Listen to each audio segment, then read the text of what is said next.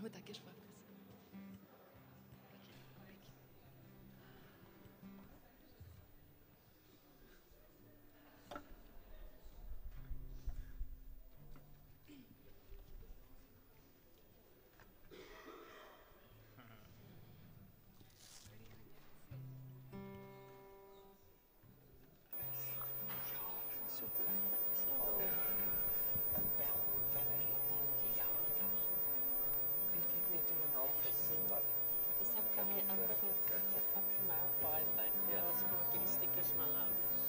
Goeiemôre almal.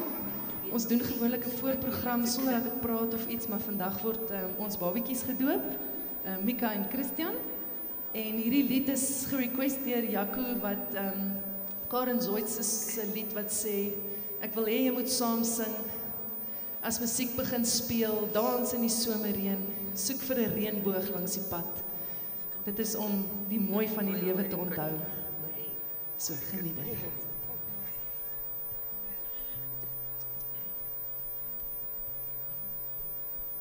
1, 2, 3, 4, 5, 6. En die sê ons moet groei, net soos die kinders, soos sê die lewe, net vir beginners, shinkies word manne, en gaan sit dan in die kroeg.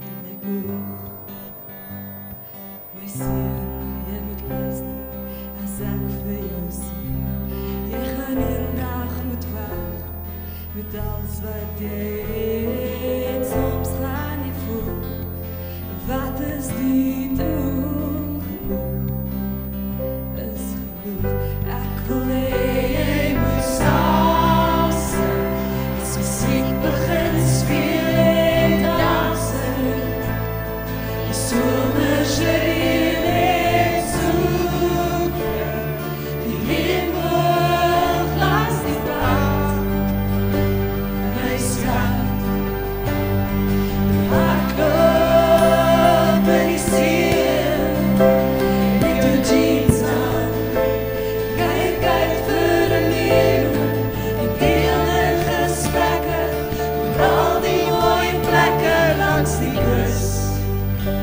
Bewus van jou saam, net nie te veel nie, maar ook nie te min nie, maar net nie te veel nie.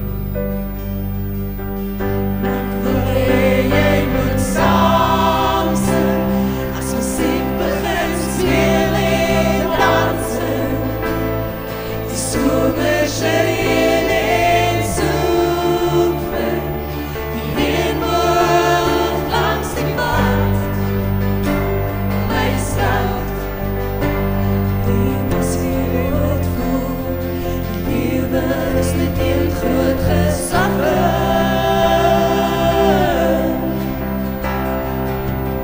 Reik jou hande uit en help ander met minder as jy. Gemaak iemand bly. En wanneer sal jy altyd kan saam sing, as musiek begin speel en dansen, die somerse reën en soek vir die reënboog langs die pad, my skat, hardloop in die see, met jou jeans aan, kyk uit vir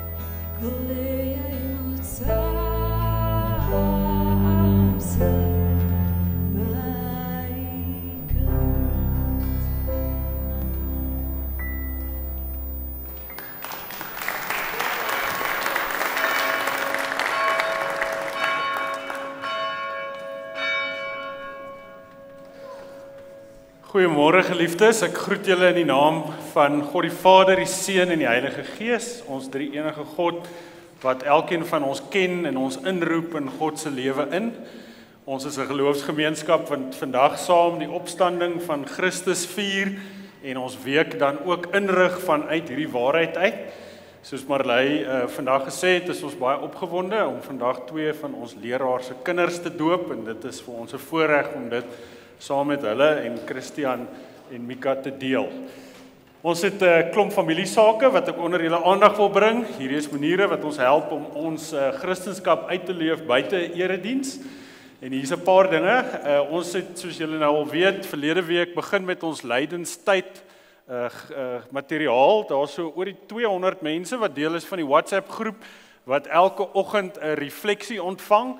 So as jy nog graag deel van daai lydenstydsgroep wil word wat die WhatsApp vroegoggend ontvang, dan kan jy net agter kode scan en daar kan jy 'n link volg. Dan hierdie komende Woensdag gaan ons 'n klein groep reis hier by die kerk fasiliteer rondom ronde tafels. So dis 'n gemaklike plek waar jy nie uitgefreek hoef te wees in iemand se huis nie. Ons gaan vir 4 weke by mekaar kom. Dis 'n reis wat gefasiliteer word ook rondom lydenstyd materiaal.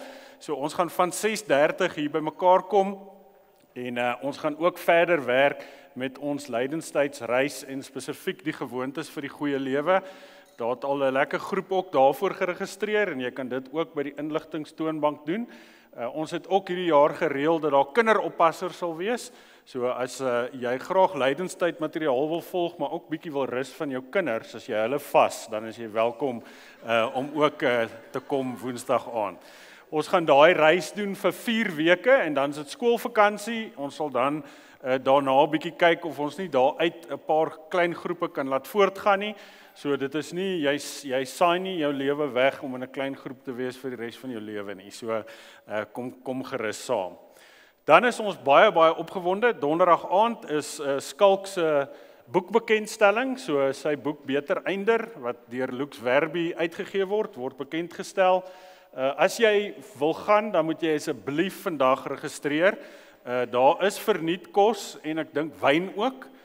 So jy weet, as jy wil kom vir die boek, die fellowship of die wyn, kies jou keuse en registreer gerus.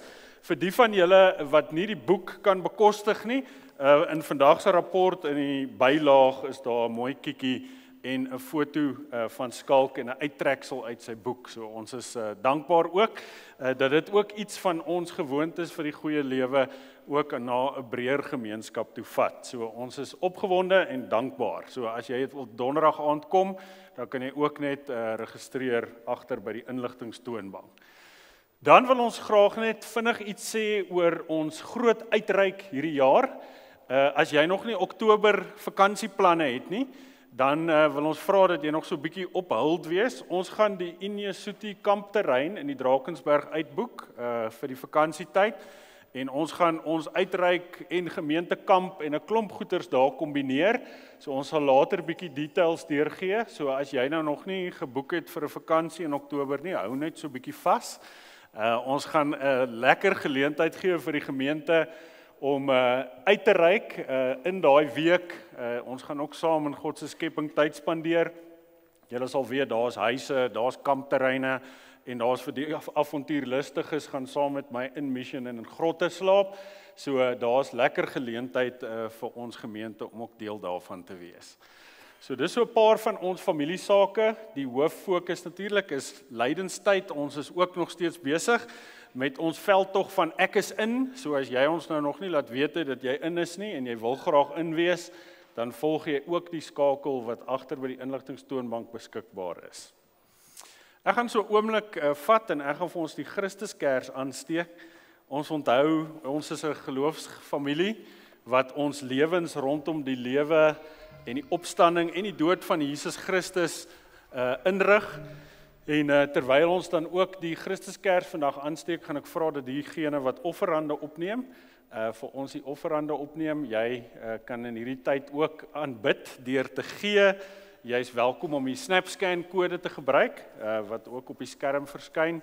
Ek wil sommer dankie sê vir die van julle wat ook aanlyn deel is van die erediens en baie welkom. En op daai noot ook vir vriende en familie van die van Heerdens en die de Witts wat vandag ook hier saam as getuies is.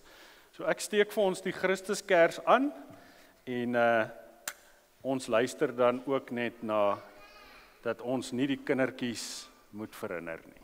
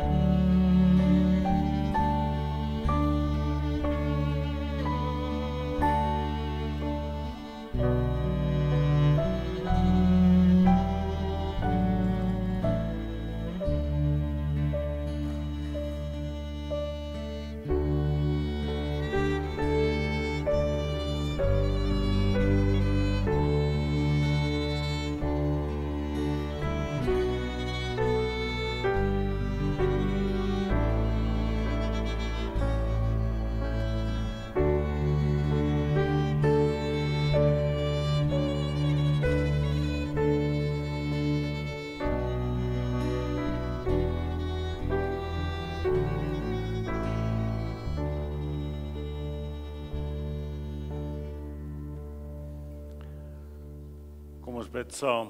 Here, baie dankie dat ons as vriende en familie saam hier kan wees om U naam te loof en eer.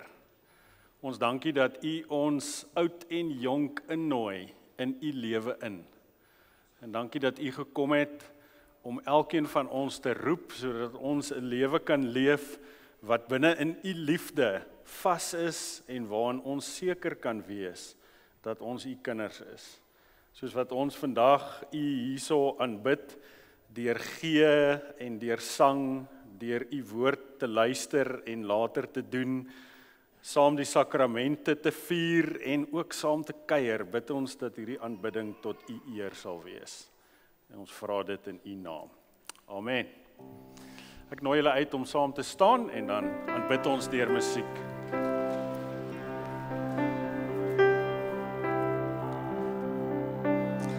Ek wil jou vanoggend uitnooi om te rus in God. As jy voel jy moet sit en net aanbid of net bid, kan jy dit gerus doen en die wat wil sing kan saam sing. Dankie. Spreek hier, want die dienaars luister, net die woord weer, bring weer lig en duister. Spreek hier,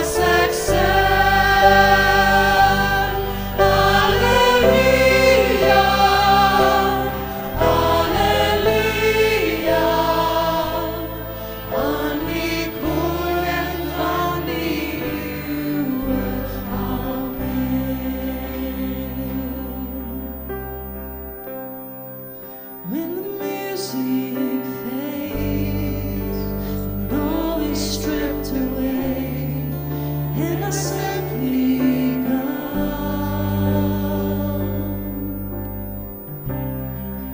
longing just to bring something that's of worth, that'll bless your heart. I'll bring you more than a song, for a song in itself is not what you have required. You search much deeper within, through the way things appear. You're looking into my heart. I'm coming back to the heart of worship, when it's all about you, yeah. It's all about you, Jesus. I'm sorry, Lord, for the things I've made, and when it's all about you, it's all about you, Jesus. King of endless world, and no one could express how much you deserve.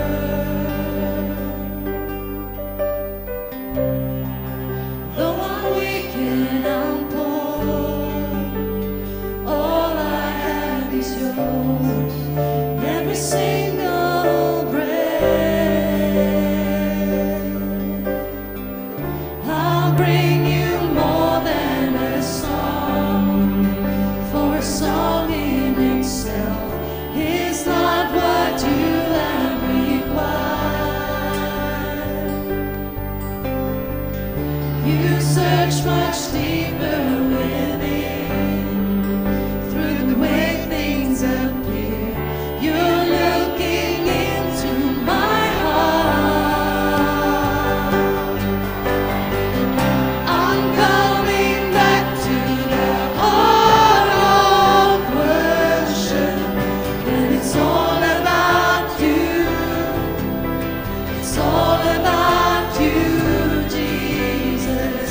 I'm sorry, Lord, for the thing I've made, and when it's all about you, it's all about you, Jesus. I'm coming back to the heart of worship, when it's all about you, it's all about you, Jesus. I'm sorry, Lord, for the things I've made, when it's all about you, it's all about you, Jesus.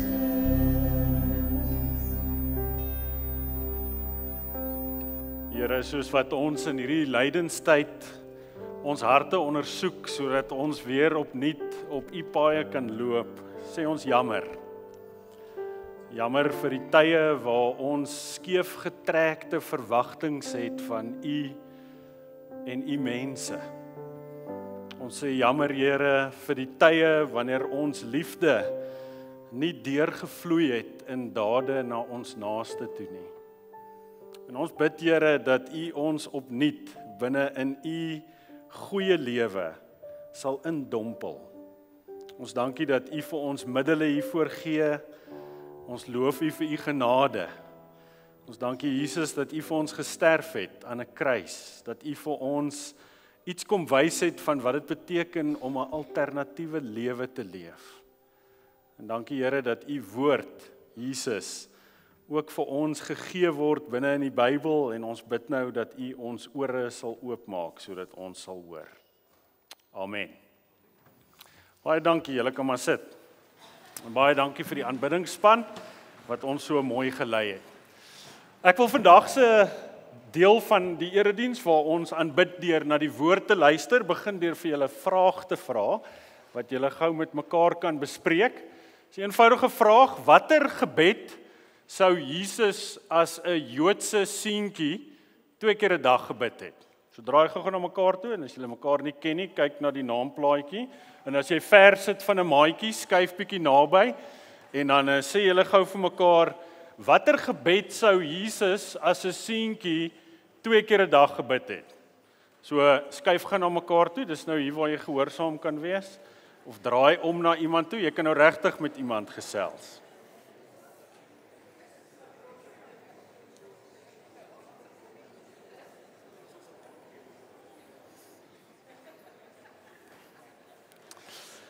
Goed, kom ons hoor gou sommer hier uit julle uit. Watter gebed sou Jesus 2 keer 'n dag as 'n seentjie gebid het? Ja, die Shema, né? So die van julle wat nie weet nie, die Shema is 'n ou antieke gebed wat 'n groot deel is van Jesus wat natuurlik nie groot geword het as 'n Christen nie. Hy het groot geword in 'n Joodse huisgesin en hulle sou 'n gebruik gehad het wat van vroegs in die Joodse kultuur ingelei is, selfs in die argitektuur van hulle huise en ek gaan gou vir julle 'n klein videoetjie wys wat hierdie net verduidelik. So kom ons kyk gou hier saam.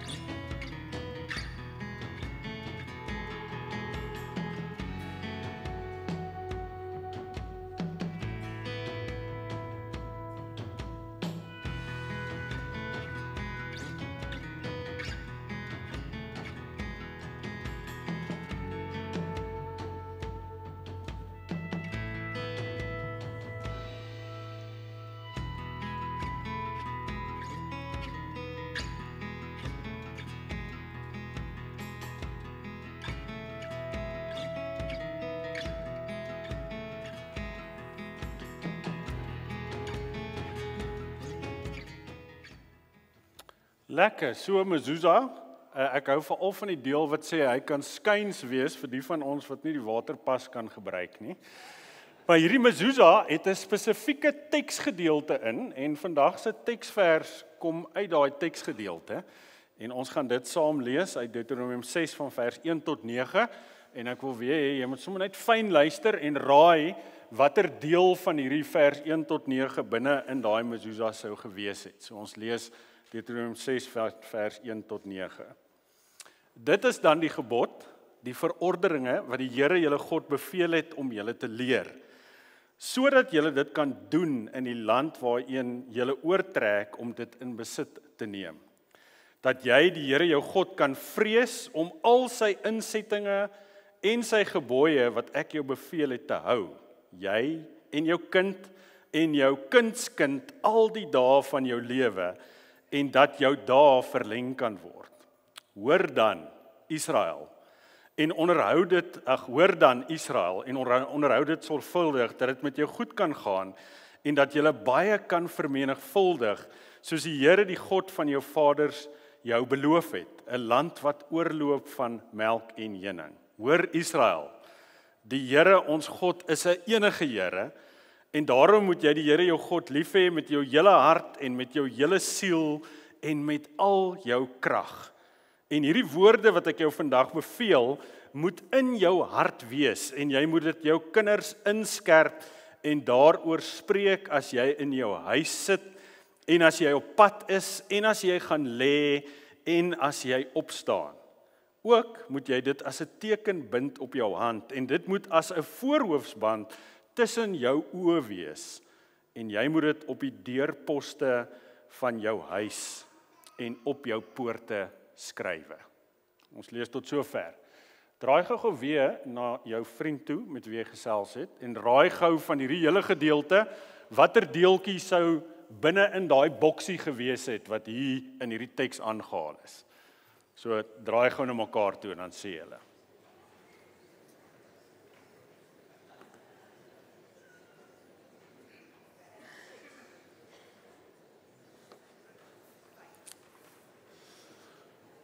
Goed, die antwoord is, die deel wat begin met die Hebreëse woord Shema, wat is, hoor Israel, die Here ons God is 'n enige Here, en jy moet die Here jou God lief hê met jou hele siel, met jou hele hart en met al jou krag. En hierdie is die Shema, dit is die belangrikste deel van die Joodse geloof, maar dan as jy so bietjie deur die Nuwe Testament lees, in Markus 12, dan kom jy op 'n plek waar 'n baie slim groep mense vir Jesus probeer vasvra en vir hom sê, nou sê bietjie vir ons, wat is die belangrikste ding van die 613 wette wat ons het? En Jesus hark die Shema nader en hy sê, die belangrikste is, hoor, o Israel, die Here ons God is die enigste God, of die enigste Here, en jy moet die Here jou God lief hê met jou hele krag, met jou hele hart, met jou siel, en dan sit Jesus by, met jou verstand, en dan sit hy natuurlik nog verder by, en die tweede wat hiermee saamhang, is jy moet jou naaste lief hê, soos jouself. In hierdie lydenstydsreis gaan ons elke week deur ons gewoontes vir die goeie lewe werk, en in die middel van ons gewoontes vir die goeie lewe, het ons die ou antieke simbool wat in die kerk gebruik word vir die drie-enige God. Dit gaan daaroor dat ons sê dat as ons 'n lewe saam met God wil koester, begin alles by die drie-enige God. En as ons hierdie Deuteronomium teks hoor, dan begin dit dat ons leer luister na hierdie drie-enige God. Die hele eerste opdrag is hoor. Wees iemand wat aandag skenk. Is as ons 'n lewe wil kweek wat in gebed is in die drie-enige God, is die eerste belangrikste ding is om te leer luister. Een van my mentors het gereeld 'n gebed gebid wat uit Psalm 40 uitkom, waar die Hebreëse idioom letterlik lees, Here, ore het U vir my gegrawe. Om te leer luister na God, om te hoor, is natuurlik die fondasie van wat dit beteken vir ons om gehoorsaam ook te wees.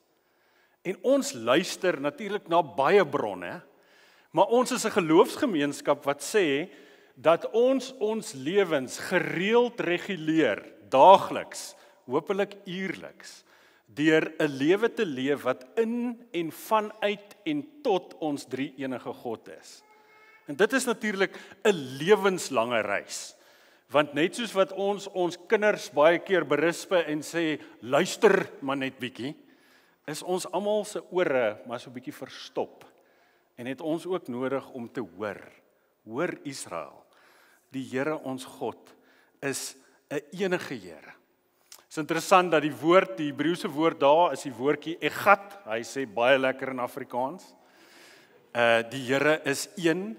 Dis dieselfde woord wat in die teks gebruik word, wanneer dit sê dat God se droom vir 'n huwelik is dat 'n man sy vader en moeder sal verlaat, en hy en sy vrou sal, sê saam met my, egat, né? By the way, hierdie is 'n groot week vir my en Lolly, dit is ons 25ste herdenking van ons egat.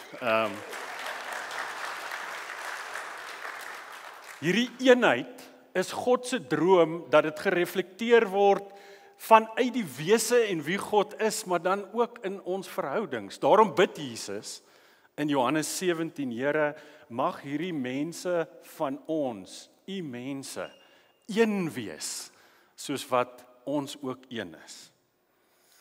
En die Crouch skryf so mooi oor hierdie Shema, wanneer hy sê, dat wat die Shema doen, is dit leer ons iets oor hoe ons gemaak is. Hy skryf, every human person is a heart, soul, mind, strength, complex, designed for love. Dis hoekom ons gemaak is. Jy is gemaak en ek is gemaak om vanuit hoe God ons gemaak het, met ons hele wese, onsself binne in God in te leef en dan vanuit daaruit ons hele lewe te laat beïnvloed. A heart, soul, mind, strength, kompleks. Wanneer ek dink oor die Christen geloof, dan dink ek dat is niks anders as 'n lewenslange avontuur om aangegryp te word deur God wat ons reeds liefgehad het en dan sê, wat ek van jou wil hê, is om 'n lewenslange reis te leef van liefde. En hier is waar ons opdrag kry, die groot opdrag.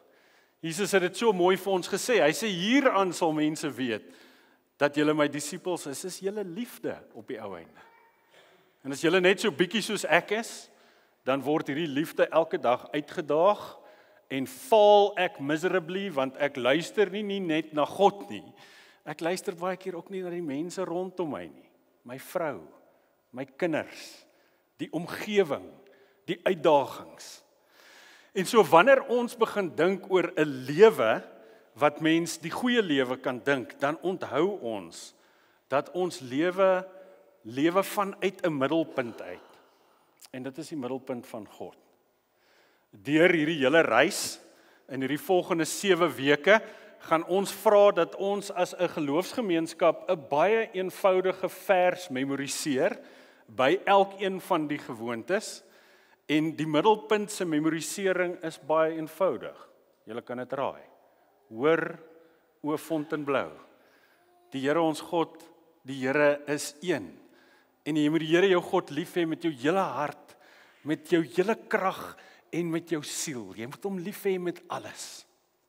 Dis interessant dat wanneer die Hebreëus hier gebruik word vir die woordjie mag, dan is die Hebreëse woord 'n woordjie wat so mooi is. Dit beteken jy moet God lief hê met in Engels jou muchness, jou veelheid. Dit beteken dat alles wat jy het, begin jy vir God uitstort omdat jy God liefhet. Nou hierdie teks toe ek klein was, ek het die Here mos hier ontmoet in die koffiekroeg, toe ek standaard 8 laaitie was, en tot my ma se groot konsternasie begin ek toe letterlik op die deurkusyne versies neerskryf, want op daai stadium was ek 'n letterlike Bybelleser, en toe sy my vasvat, toe lees ek vir haar Deuteronomium 6 vers 9, en jy moet dit op die deurposte van jou huis en op die poorte skryf. En my ma sê toe, sy gaan die dominee sien, want sy seker, ek lees hierdie teks nie lekker nie. Dit is interessant dat van die vroegste intuïsies van die geloofsgemeenskap was, dat as ons dink oor hierdie liefde, het ons visuals nodig. Ons het herinneringe nodig. Ons het maniere nodig, hoe ons elke nou en dan ons lewe weer terug kan bring hiernatoe. En dis hoekom die Jode op hulle deurposte hierdie baie eenvoudige opdrag het, sodat hulle hierdie opdrag in herinnering kan roep elke keer as hulle deur hulle deurkoeskyn loop. Nou hier by Fontainebleau is ons weergawe, is hierdie gewoontes vir die goeie lewe. By the way, laasweek het daai afgeval, en daar's 'n baie bekende storie in Samuel, wat jy kan gaan lees oor iets wat ook in die tempel omgeval het. Ek dink nie dit het iets daarmee te doen nie. As jy nie weet waarvan ek praat nie, gaan lees 1 en 2 Samuel. Maar hierdie is hoekom ons hierdie baie eenvoudige visuele middele het, wat ons kan herinner, dat hierdie die doel van ons gemeente is. En van laas jaar af, is ons besig om hierdie magnete uit te deel, so hulle is agter by die inligtingstoonbank, en ons nooi jou uit om dit op 'n manier visueel iewers op te sit. 'n Goeie plek is jou yskas, want jy gaan gereeld na jou yskas toe. En om dit daar te sit en om te onthou, en dalk in hierdie hele reeks, kan jy soos wat ons verse memoriseer, daar gaan staan, en net in herinnering bring, en jou inskerp, en sê, hierdie is die avontuur waarmee ek leef. Hallo, wie groet my so mooi? Is baie lekker, jy's baie welkom hier. En die Crouch skryf verder oor hierdie Shema, en ek hou so baie daarvan. Hy sê, the Shema gives us a vision of what it means to be a person, the fullness of life for which we were made. Elkeen van ons is op 'n lewenslange uitnodiging om 'n mens te word van liefde. En 'n erediens is 'n plek waar die wysheid van die Christen geloof nog altyd was, dat ons 'n weeklikse rekalibrering nodig het. Want ons kry dit nie reg nie. En ons dompel onsself weer in die geloofsgemeenskap in en sê, ons is die gemeenskap wat sê, ons leef vanuit en tot God. In hom en tot hom en deur hom lewe ons. Romeine 11. Nou ek gaan my 2 kollegas vorentoe roep en ons gaan so 'n bietjie verder gesels oor hierdie teks. So Schalk en Jaco, my kollegas en vriende, julle kan vorentoe kom. Terwyl hulle vorentoe kom, as jy nog nie al die magnete het nie, daar's 8 van hulle, gaan kry gerus vir jou ene. En as jy aanlyn kyk, dan is jy welkom om dit kom oplaai. Hierdie is, soos ek sê, dit is ons vertaling, dat jy nie 'n kind of 'n tiener het, wat ewe skielik op die deurkusyn van jou huis gaan skryf nie. Nou, een van julle moet nou hierdie vat, ek dink dis jy, Skala, en een van julle moet daai vat. So, Jakes en Skala, dit is baie lekker, dat ek hier saam met julle kan sit, by die doopvond, Linden Park se doopvond, Christo, waaroor ons baie dankbaar is, en op hierdie doopvond staan in die naam van die Vader en die Seun en die Heilige Gees, wat ook 'n manier is om te dink oor dat ons in en uit en tot God leef. En hier by ons, Jakes, praat ons nou van hierdie lewe as die goeie lewe. So verduidelik vir ons, wat bedoel ons met die goeie lewe? Ja, of jy's ook 'n leraar hier, so jy kan maar leer, jy kan maar teach. Wanneer ek dink oor die goeie lewe, dink ek aan wanneer die disippels vir Jesus die disippels uitstuur en hy sê gaan doop hulle in die naam van die Vader, die Seun en die Heilige Gees, is daar ons tradisie die woord die Triniteit, dat ons ingenooi word om onsself te kan immerse in die Triniteit, wie God is. Die mystici en die heiliges oor die eeue heen het altyd verkondig en ons probeer oorreed dat daar meer is. Daar's meer aan die lewe. So wanneer ons uitgenooi word om deel te neem aan die misterie van wie God is dit nie dat ons min kan weet nie, daar is net soveel vlakke van betekenis om ontgin te kan word. So wanneer ek dink in die goeie lewe, dink ek, ons het ingenooi word om die volheid, jou quote nou, die volheid van die lewe te kan ontdek en ontgin. Dat ons uitgenooi word om deel te neem aan hierdie groot lewe wat God vir ons beloof en uitnooi Johannes 10:10 as hy sê, die lewe te veel het, is 'n lewe van oorvloed. Oorvloed. Die goeie lewe wat God vir ons elkeen oordroom en vir ons wil gee, is nie 'n mindere lewe nie. Dit is nie 'n skaarsheid lewe nie, maar dit is 'n generatiewe, vrygewige, oorvloedige tipe van lewe, nie kwantitatief nie, maar kwalitatief dink ek, wat ons nou uitgenooi word. En dit vind ek inspirerend en uitnodigend. Ja. Lekker. Nou, Skala, as jy nou dink, hierdie teks praat ook oor skerp hierdie dinge in by jou kinders en jou kleinkinders. So jy is nou in die tunnel of confusion met sub 5 kinders. Hoe bou ek 'n lewe in 'n gesin waar God in die middel is? Wat dalk kan jy 'n paar praktiese voorbeelde noem? Ja, ek dink ons moet elkeen doen wat vir ons werk. Dit gaan nie dieselfde wees vir elkeen van ons nie. As ek nou dink net aan my dag, ek het in my kamer sommer so 'n rowwe papiertjie op die muur wat net sê môre Schalk. En die helfte van die oggende, teen tyd dat ek by my kamer uitloop, het ek vergeet om te bid of ietsie, dan is ek soos, môre Here, en dan gebeur daar dan iets. So, dis my papiertjie, is amper soos nou hierdie Joodse storie. So die Here sê vir jou môre Schalk. Ja. Ek dink jy sê dit vir jouself. Nee. Ek het dit my naam as my vrou geskryf. Of is 'n procrastinator? Nee, môre. So dis dit en die kinders sien nou die weirdness daarvan en dan in die kar as ons ry by die eerste stopstraat begin ons om die Onse Vader te bid. So ons ry altyd dieselfde pad uit en dan bid ons die Onse Vader. So ek dink die kinders word groot en dis seker vir hulle vreemd, maar dis maar goed wat ons inbou, omdat ons dit nie van self altyd onthou en reg kry nie. Al hierdie praktiese goed is natuurlik nou daai sirkels, so dit vloei uit God uit, maar dis ook maniere om by God uit te kom. So daai was nou kragprop voorbeelde, maar dan maak ons 'n groot punt om as ek slaggate regmaak, so 'n bietjie gevaarlik, maar ek vat die kinders saam in die pad in om dit te doen, sodat die tipe van goed vir hulle normaal is. Daai 16 Desember Township Laar trek, hulle begin dit toe hulle nog in die maag was, en hulle is nou al gewoond daaraan, dis nie meer iets snaaks nie. So ek dink, ons probeer met as hele gesin daai goeders doen, en in 'n manier is dit 'n desperate smeking om by 'n deurskynende God uit te kom, wat nie altyd maklik is in Johannesburg nie. Ja, so hierdie praktiese goed is, ek hou van dat jy sê, dit is natuurlik geïndividualiseerd vir elkeen van ons, maar om iets te ontwikkel wat 'n geloofsgewoonte kan word, wat my help om by God in te skakel, is iets wat baie prakties is. Ja, gaan net bysit, want so 'n groot ding is musiek en liedjies, veral met die kinders, om te kies wat mens doen. Nou ons probeer ons bes met Jesus roepie kindertjies en alles, en Schalkie wil net heeltyd hoor Dance Monkey, wat 'n groot mens liedjie is. So dis harde werk. Ja, dit is baie goed.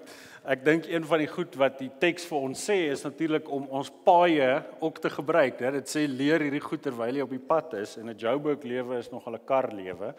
So daar's iets van om nie die dinges in te raak in die kar nie, maar op 'n manier om ook 'n rit in jou voertuig in te kan ry as 'n manier om God te eer. Ek's besig om vir Tyla te leer bestuur, so my gebedslewe is topklas op die oomblik. En ek het nou die dag vir mense gesê, Joburg ryers is so geïrriteerd die hele tyd, dat ek ook die hele tyd moet vergewe, hoe mense toeters blaas en vir haar allerlei goeie skel. Ja, so Schalk sê nou, ons maak plek vir taxi stickers, moet ons dalk 'n maak plek vir tieners plakker ook gebruik. Jakes, as jy ietsie wil byvoeg oor om God in die middelpunt te sit, en as jy nou dink aan hierdie gewoontes vir die goeie lewe, wat wil jy iets add? Ek vind ook baie baat in dit daarin, om myself te kan herinner, visueel, gegee die tattoos op my lyf. Jy tattoos? Ek het 1 of 2. Oh my word. En ek het soms nodig, so my geloofsreis is baie meer in die lyn van Jaco wat stoei, en 'n Thomas wat twyfel, eerder as iemand wat van die begin af net 'n gladde pad met die Here gestap het. So vir my om op 'n manier 'n merk te kan hê, om my te kan herinner aan die uitnodigings te glo die Here vir my gegee het, help my baie. Ek het 'n gebed wat ek elke dag bid, wat my help om met God te begin. Om seker te maak dat ten spyte van myself en my eie reis, dat ek met God begin. En dat nie kleiner goed is nie, hierdie hout, dink jy, 'n goeie vriend vir my gemaak, wat kom van dieselfde hout van ons tafel af, en dit help my om geanker te bly. Wanneer ek my vind in moeilike situasies, dan sal ek die beads deur my vinger hardloop, en dit help my om met God te begin, om seker te maak, hy bly die middelpunt. So dit vind ek vir my behulpsaam. So dit sal seker vir my kragprop wees, wat my help om geanker te wees, om my krag te bly vind op die regte plek. Wie doen hierdie nou, julle? Wie van ons voeter dit op? Is dit ek? Dis jy, Jakes. Alright, ons gaan nou hierdie ene gebruik. Ja, Lolly sê ook, ons moet nou na die doop toe oorgaan. So, ek wil miskien ietsie net laastens daaroor sê, is hierdie teks is so duidelik, die Deuteronomium teks, dat ons het herinneringe en beliggaaming nodig. En ek dink, een van die maniere, hoe ons as geloofsgemeenskap hier natuurlik dit probeer doen, is met die gewoontes vir die goeie lewe, maar jy kleer dit ook in, op maniere wat vir jou werk, en ek dink dit is belangrik, né? Kleer dit in, ja. Ons gaan nou oorgaan na die doop toe, so ek gaan vra dat Michelle en Marley vorentoe kom, en Mika en Christian natuurlik. Ons gaan vra dat iemand gou hierdie stoeltjies wegvat. Ons onthou natuurlik dat die 2 sakramente, julle kan die fotootjies opsit, dat hulle sien hoe cute is hierdie kinders. So daar's Christian. Hy lyk of hy die kragprop gewoonte beoefen daar. En dan kom ons kyk, hier is 'n mooi fotootjie van Mika. Hoekom het julle nie by die eerste een ook gesê nie? Jo.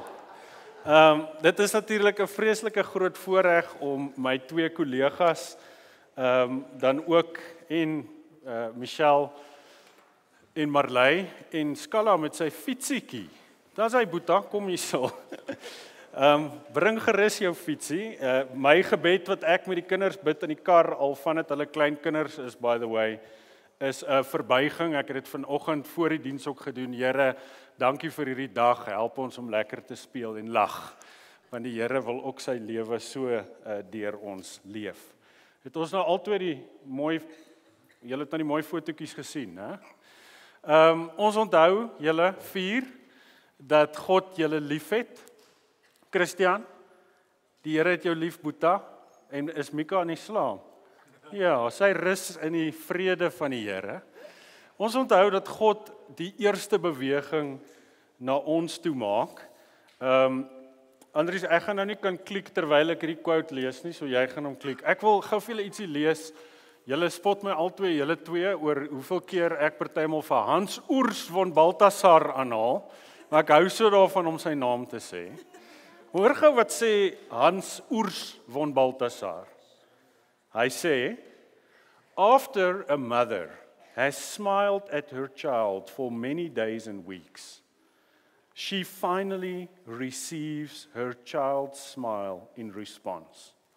En dan skryf hy hierdie, she has awakened love in the heart of her child, and as the child awakens to love, it also awakens to knowledge. Hierdie prentjie, sê Hans Oers van Balthasar, is dieselfde met God. God maak die eerste beweging. En God het hierdie 2 pragtige kindertjies en vir jou Schalkie gedroom. Schalkie gaan nou teen te skaam wees om dit te sê, maar gister moet ons draai. Schalkie, kan ons hierdie enetjie aansit, julle? Kan ons hierdie mikrofoon aansit? Schalkie, vertel gou vir die mense, hoekom doop ons vir Christian? Wat gaan ons nou doen? Hy is te skaam. Nee, hy is Sê? Wat gaan ons nou doop? Ja, ons doop. Wat beteken doop? Jesus is lief vir ons. Jesus is lief vir ons. So dit is wat ons onthou, is dat Jesus ons eerste lief gehad het. En daarom in die verbond glo ons dat God maak die eerste beweging. En julle as ouers ken ons. Dit is vir ons 'n voorreg om te sien hoe julle as leraars ook julle kinders grootmaak. En ons glo dat die Here ons innooi in hierdie groot storie van God se liefde. So, ek gaan vir julle die doopbeloftes voorhou. En dis lekker dat julle almal hier is. Kreer, jy lyk nie baie gelukkig nie, buddy. Waar is jou maale? Daar's hy, kom haal hom gou. Hy lyk nie lekker nie. Kom hier so, Boeta. Hier is jou pappa. Jou pappa gaan jou kom haal. Dit moet 'n lekker geleentheid wees vir die kids ook. Ons onthou dat deel van hoekom ons die sakrament ook beoefen is, ons onthou dat Jesus gesê het, gaan doop hulle in die naam van die Vader, die Seun en die Heilige Gees. So, julle 4, ek vra vir julle eerste, glo julle, en ek gaan al 4 vra en dan kan julle hardop ja sê. Ten eerste glo julle in die drie enige God, soos in die Bybel aan ons bekend gemaak. Tweede, aanvaar julle dat die boodskap van die Bybel, soos dit in die belydenisskrifte van die kerk verwoord word, die ware leer van die verlossing is. Derde, bely julle dat kinders van gelowige ouers deur die genade in Christus Jesus aan God behoort en daarom tot lidmate van die kerk gedoop behoort te word. En dan vierde, beloof julle om julle kinders volgens die Bybelse leer in belydenisskrifte van die kerk op te voed, vir hulle 'n voorbeeld in lewenswandel te wees en om die gemeente toe te laat om julle as ouers hiermee te help. So, ek vra altyd dat iemand my voice listener is en Heinrich sit, ja Heinrich, jy is altyd daai ou vir my. Heinrich gaan hoor of jy hard genoeg antwoord. So, Jaco, wat is jou antwoord hierop? Ja. Okay, Michelle? Ja. Okay, Marley? Ja. Goed, en jy Schalk? Ja. Wonderlik. En jy ook Schalkie? Ja, gaan jy vir Boetie help? So ons gaan Schalk en Marley het gevra dat ek vir klein Christian doop en Jaco gaan self Mika doop. Dis so mooi hierdie week terwyl ons 'n bietjie doopgesprekke gehad het. Toe vertel Schalk dat in hierdie laaste week het Schalkie 'n paar keer gesê hierdie week doop hulle vir Christian Daniel in die leeukuil van Heerden. Wat vir my sê dat hy is besig om die Bybelse stories te internaliseer. So Marley, gaan jy vir Christian vashou? Boeta, Jesus is lief vir jou. Ek doop jou in die naam van die Vader en die Seun en die Heilige Gees. En ons dankie Here vir hierdie klein kindjie. Ons sal nou bid vir julle almal as ons nou klaar is.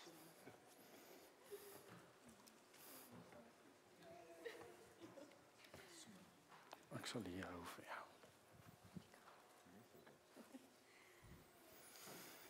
Mika de Witt, ek doop u in die naam van die Vader, van die Seun en van die Heilige Gees.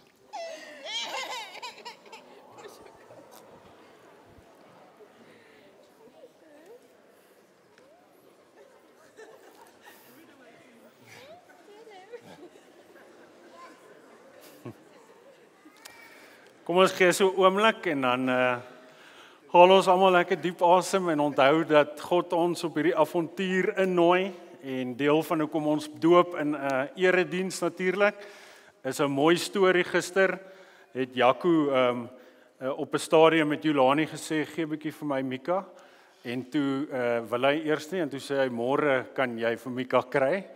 Is kinders in 'n geloofsgemeenskap behoort aan die Here en ons is almal deel van daai reis. So kom ons bid saam julle. Here, dankie vir ouers wat hulle kinders liefhet en wat U in die middelpunt van hulle lewens sit. Ek dankie vir Schalk en vir Marley en ek dankie vir Christian en vir klein Schalkie en ek bid Here dat U hulle op hulle avontuur sal lei en met hulle sal wees.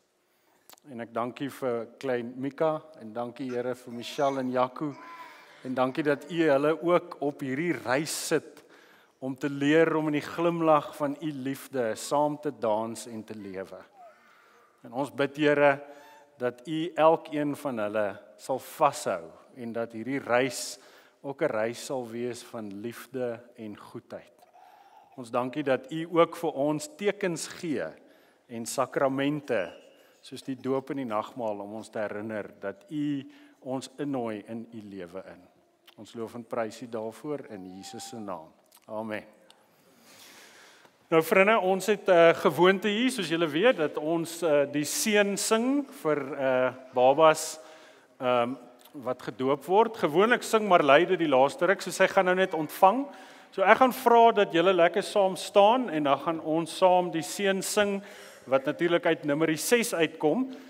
En nadat ons dit gesing het, is die erediens verdaag. Maar ons wil ook 'n geleentheid gee, die NG Kerk het 'n hele paar jaar terug, 'n paar dekades terug gesê, dat om ons doop te vier, kan ons partymal doopvierings doen.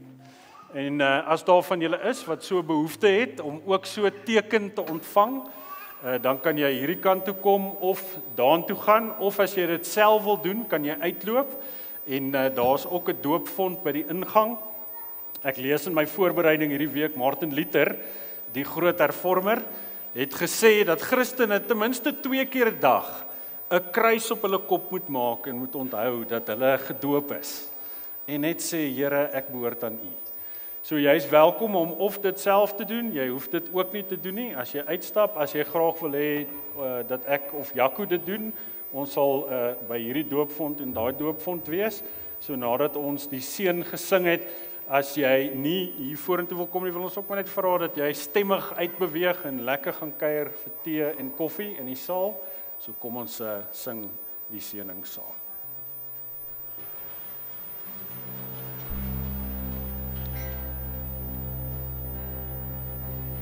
Here is in jou, hemel waar jou, skyn sy aan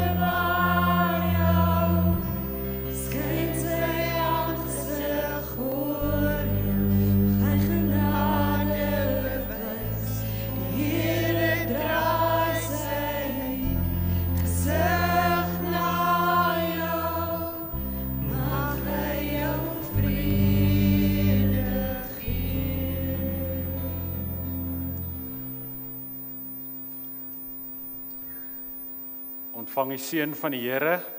Mag die liefde van God die Vader en die genade van ons Here Jesus Christus en die gemeenskap van die Heilige Gees by elkeen van julle wees. En as jy saamstem, sê jy saam met my, Amen. As jy 'n doopherinnering hiervoor wil ontvang, dan vra ons dat jy vorentoe kom. Jy kan dit ook agter self doen. Ons vra dat jy lekker in stilte uitbeweeg en ons kan lekker tee en koffie buite gaan drink.